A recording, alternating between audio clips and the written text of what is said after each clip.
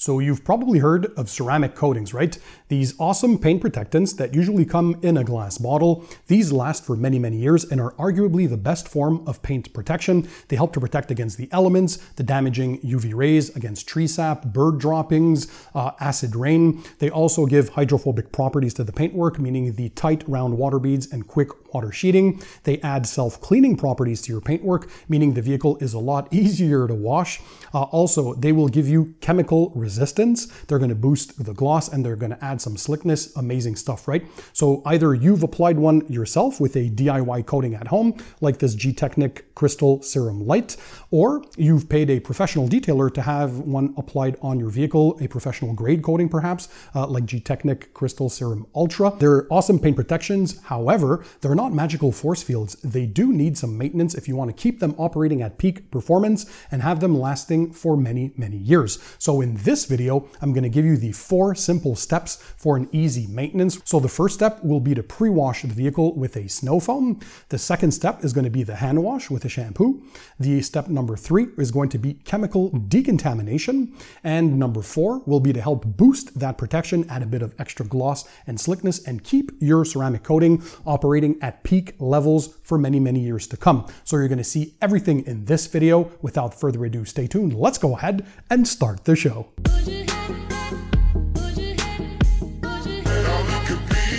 So hey guys, I'm Pan, welcome to the show. I hope you guys are having a great day, so let's dig right into it.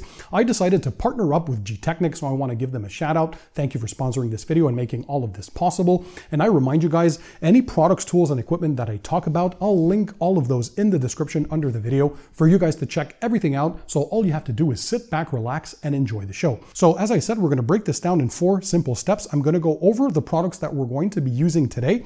Everything is going to be from G-Technic. What I like of this company is not only are they a top tier brand for ceramic coatings, so they have some awesome ones that the public can buy, like the Crystal Serum Light, a 3 to 5 year ceramic coating. And they also have something new that I did a video on. Check that out as well if you have a minute. This is the topper known as EXO. This is new version 5, only 1 layer required. So this here is a fantastic combo. I did a video showing how we applied this on a subscriber's vehicle, by the way, how you would prep the paint and apply a ceramic coating if you're curious. So I'll leave those videos linked in the description as well. You can check those out later on. But today we're focusing on once the coating is applied, 1 or 2 weeks have passed, right? The coating is fully cured. Now you can start washing your car again. And 2-3 months, or every 2-3 months, you're going to do this kind of a maintenance wash. So what do you need? Very, very simple stuff. We're going to have the chemicals working for us. Very little work whatsoever from you. So it's pretty simple. And what I like about all the products that I'm showing today is that they're compatible not only on G-Technic coatings, like the Crystal Serum Light, like the EXO, like the Crystal Serum Ultra, and any other coating that they have in the brand, but it's also compatible with any other ceramic coating from any brand out there. So let's start right away with the demo. The first step is going to be to use the citrus foam, also known as W4.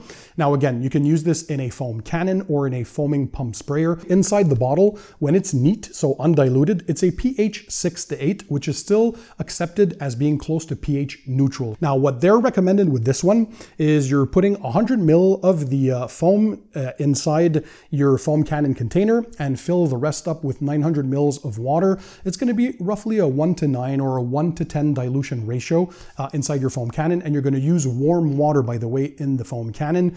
Mix that up, twirl it around a bit, and then you got your solution that's ready to spray on the vehicle. Now the particularity with this one, I prefer to apply this on dry paint.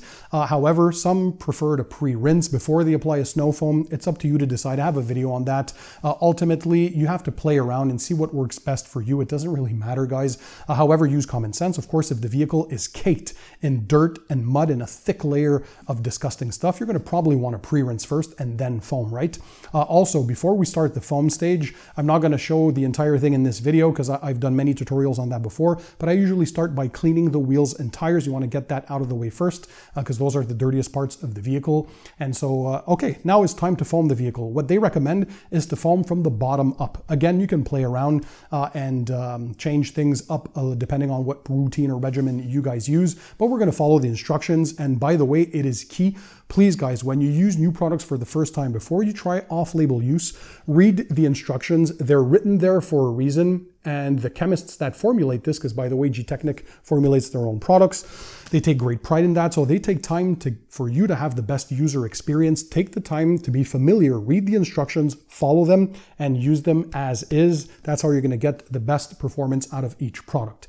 So you're foaming the product on. Of course, never work in direct sunlight, guys, especially when you're doing a maintenance wash.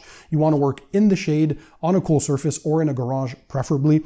If you have to work outside, work very early in the morning or very late in the afternoon, never during the noon hours when the sun is at its brightest and hottest. You don't want your products drying on the surface and evaporating. So the dwell time on this, you're going to let this on the surface for about, depending of course again on your temperature and conditions, anywhere from 3 to 5 minutes. Don't let the product dry on the surface. What this is going to do, it's going to start to lift and encapsulate loose dirt and debris, but also it's great at removing the grime and also bug guts. So when you have a lot of bug guts on your vehicle, those can be acidic and start etching through your protection and eventually through the clear coat if they're left unattended, baking in the hot sun. And so you want to remove that. So that pre-wash is going to help soften up all that grime on the surface. And then you're going to go ahead and rinse that off with either your garden hose or pressure washer and evacuate all that foam. So once that's done, that's part of the pre-wash, right? Again, it's to remove the majority of loose dirt and debris before the contact wash with your microfiber wash mitt. So that way you're reducing the chances of scratching or marring your paint when you're doing the contact wash. Because the majority of the marring that occurs, so the light scratches and the light swirls on your paintwork, happen from the hand wash stage usually and the hand drying stage. So there are some tips and tricks that I share to help prevent those from happening. If you use safe washing and drying methods, you should have no issues. Your vehicle should have no scratches for many, many years. Now it's time to move to the hand wash stage. So you have two options with G-Technic. Like I said at the beginning, if you just want a regular pH neutral shampoo with no protection in it, you want a lot of suds and foam and all that kind of stuff, you can use their regular W1 G-Wash. So this one here is version 2. So this is kind of an update that has an added wetting surfactant in it for more work time on the coated surface without the shampoo being rejected by your coating. So that's one particularity that they did. They're always working on updating their formulas. I really appreciate that. Again, always work out of direct sunlight, always in the shade on a cool surface. Something new that they have in their lineup, we're going to be doing a 2-in-1, so wash and protect at the same time by using their W3 Ceramic G-Wash. So for the dilution, pretty simple. Once again, they explain how to do it in the back. So in your wash bucket, you're going to be using 20 mils of this in a 10 liters of water. Typically in a bucket, you can go all the way up to 20 liters, depending on how big it is. So you double that amount. 4 ounces, basically for the ones who use the ounces metrics, you can use roughly 1 ounce to 1.4 ounces in your 5-gallon bucket, because typically in there we use 3 to 4 gallons of water, right? We don't fill it up all the way up to the top. So about 1 ounce in your wash bucket and you're good to go. With this one though, you're going to fill it up with cold water, and you're also going to rinse with cold water. It is very important. What you're going to notice with this, with the ceramic G-Wash, because this one here has ceramic protection built in. Traditionally, these kinds of shampoos with ceramic protection, they don't foam or suds as much, especially when you're going to apply it on the vehicle. You're not going to see much foam or suds as you're going to see on screen. And that is totally normal, by the way, because there's no foaming agent in there. So that was done purposely to remove any streaking potential or any residue left behind when you're washing your vehicle. However, even though it's a low sudsing formula, it is a very high lubrication formula, because that's the most important feature. A lot of people stress with foam and all that stuff. If you like that, that's good. It's more of a visual thing. But the importance of a shampoo is lubricating agents. You want your mitt to glide on the surface, again, reducing the chances of scratching and marring. And that's one thing you're going to notice with this. It is very, very, it has a lot of lubricity, so it's super slick when you're washing your vehicle. So this one here, it's going to give you up to 3 months of protection. Now, of course, on an unprotected vehicle, you could use this. It's probably going to give you maybe a month. Who knows? This is mainly made to bond to the existing coatings, right? So when you're using this, you should get anywhere from 1 to 3 months of protection. So again, you're boosting the existing protection, which is the goal with this video. Make sure you shake the product well before you're using.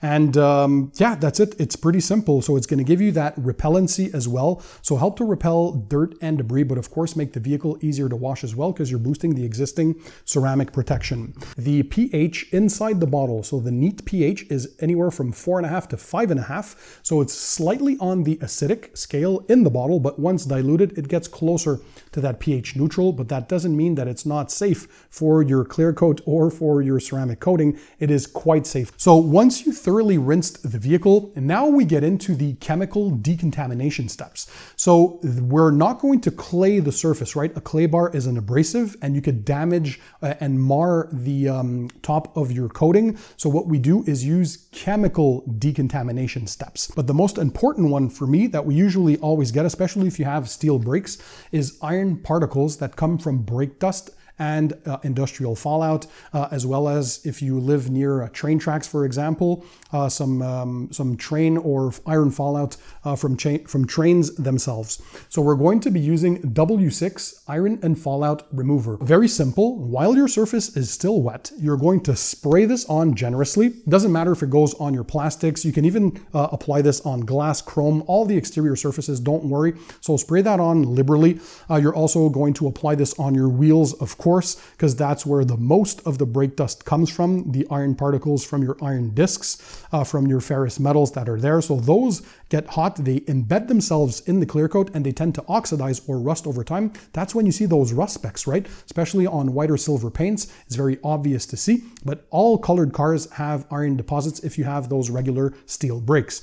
So you spray this on. The cool thing, it's a visual indicator. So you're going to let this dwell on the surface for roughly 3 to 5 minutes. Never let these dry on the surface, and again, never work in direct sunlight. This clings on to the surface nicely, and when it reacts, it's going to turn to a purple color. That's a visual indicator that the chemical reaction is happening, and basically those jagged edges on those iron particles are accelerated through this product, the oxidation process. They're going to round those edges off, and then they're going to be more soluble in water, and you can flush those out. So yep, you're going to rinse the surface. So thoroughly rinse, make sure you remove all of that stuff up. And the next step, if you notice on the surface any water spots, so it can be on your paintwork, usually, especially coatings. Sometimes if you live near a sprinkler or you have hard water issues where you live, or for some reason you wash your car in direct sunlight and you have hard water and it left mineral deposits, if left unattended, those water spots are acidic in nature. They're going to start etching through your protection. They're going to eventually etch through the clear coat and can leave permanent damage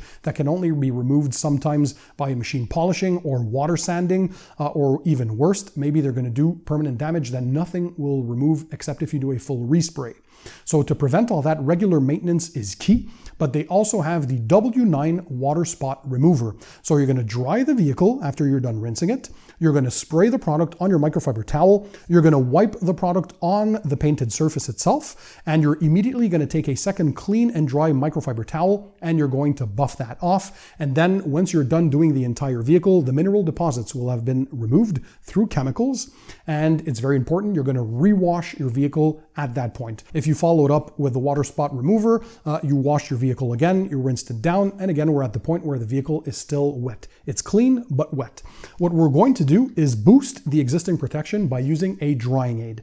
So a drying aid is a lubricating spray that oftentimes is a quick detail spray, or in this case is a higher end protection that you're going to spray on the wet surface, and it acts as a lubricating agent to help your microfiber drying towel glide on the surface. Again, you're minimizing the chances of scratching or swirling your paint. So in this case, the drying aid we're going to be using is a very good or well-known product in the industry, C2V3, also known as ceramic sealant. This is going to provide 4 to 6 months of protection, so up to 6 months of durability out of this. Of course, guys, like anything, durability depends on many factors, right? It depends on the prep, the application, the conditions you live in, the weather that your vehicle is exposed to, the mileage that it does, what kind of maintenance you perform. So it might vary depending also on which climates you live in, so on and so forth. But you can expect in the best of conditions up to 6 months of protection. Basically, you're boosting the gloss and the slickness. It can be layered as well if you want to stack it.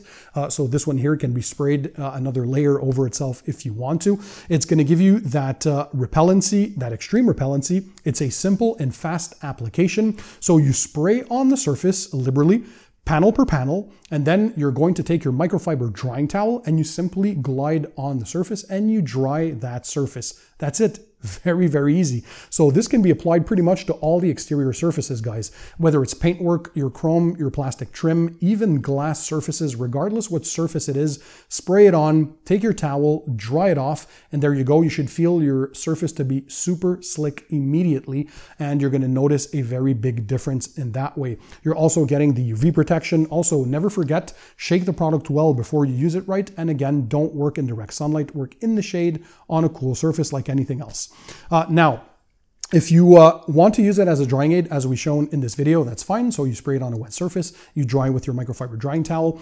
Some people also like to first dry the vehicle off and then apply this on a dry surface.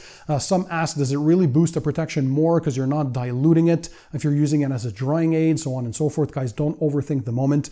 The dilution that you would be doing if you're spraying on a wet surface is very, very minor. You're still going to get months of protection. You're using this as a drying aid to increase speed and efficiency, because not everybody wants to spend many hours doing a maintenance wash. You have busy lives, or if you're a detailer, time is money, so you want to be as efficient as you can. But just note that you can apply this on dry surfaces as well. You would spray on your towel or on the surface, depending on how you prefer it.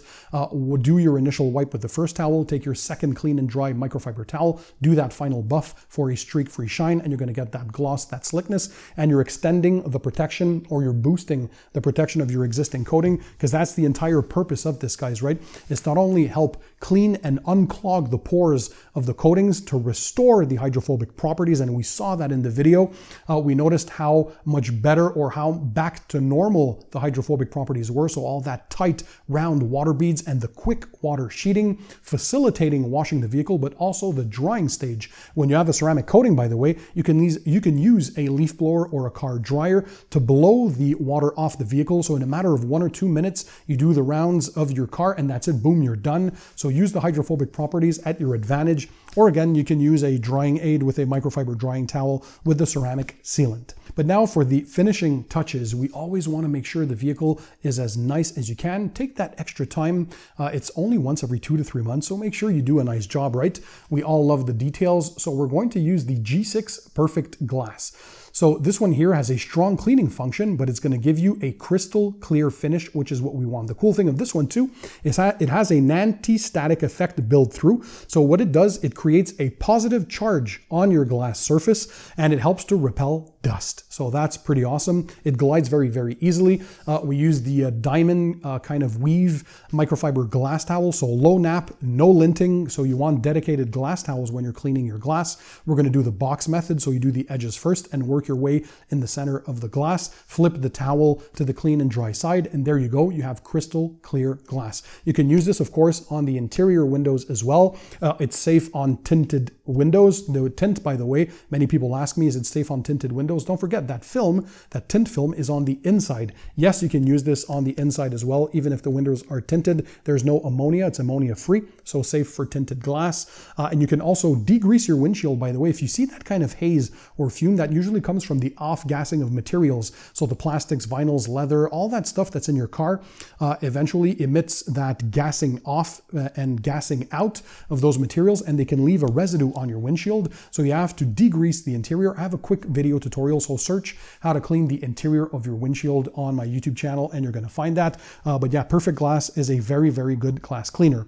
Now, last but not least, to give that ultimate finishing touch, we're going to apply a tire dressing, right? So to give that nice black appearance. Now, G-Technic has 2 options for you. So the first one here is a dirt and water repellent formula. So this is called the T1 Durable Tire Gel. And this one here has a long life because it's gel based. So we're talking up to 3 or 4 weeks of that dressing protection. It is dirt and water repellent. Also, it's going to give you either a satin or gloss finish, depending on what you prefer. So if you apply 1 layer, you're going to get that more satin or matte effect, darkening effect. And if you like that wet look, well, wait 10 minutes after you apply the first layer, come back and apply a second layer, and you're going to get that glossy appearance. So this one here is the longer lasting one of the two. If that's what you want, that's what we applied in this video. Again, the application was very easy using the G-Technic dressing applicator or multi-use applicator with hexagon shapes on the front. You pour the gel, you rub it in with your finger, and then just do the tire sidewalls and you're good to go. Don't forget the lower part of the tires that are usually inaccessible. Just roll your car back or forth about a foot when you're done to reach that other part that was near the bottom, right? Keep that in mind. We want a perfect result. So the next one, or the other alternative, for those of you who want to save a bit more money, this one here is the tire dressing. This is the T2. This is a water-based formula. This one is going to last not as long as T1, but still 1 to 2 weeks.